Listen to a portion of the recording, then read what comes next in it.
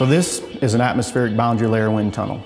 It's specifically designed to reproduce the atmospheric boundary layer, which is the flow of air above the surface of the Earth up to about 600 meters or so.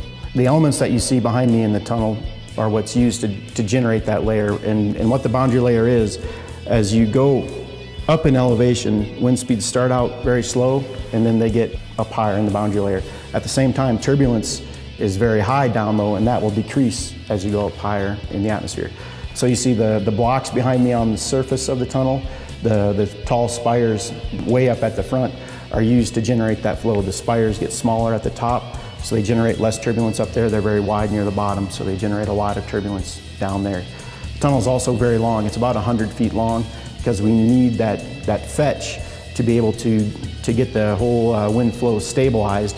And by the time it gets to where I'm standing, we'll have a scale model of your building or whatever your structure is, and we'll have the right atmospheric flow conditions finally by the time we get to your building to be able to accurately predict what the wind is going to be doing around your building. And that's useful information to have when you're planning a new building, so you know if people walking around the building are going to get blown around. You'll also know what the wind loads are on the building as well. And that can be important for tall buildings.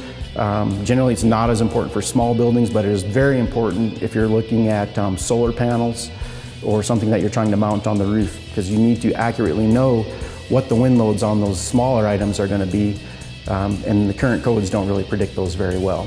So atmospheric boundary layer wind tunnel is the tool that you need to figure out what the wind loads on your structure are going to be.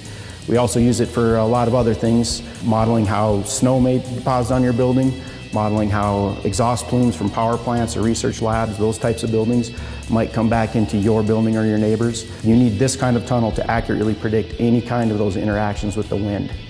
Now, some people might tell you that they can do it in just a normal aeronautical tunnel. And what that is a tunnel designed specifically to test something like a car or an airplane wing.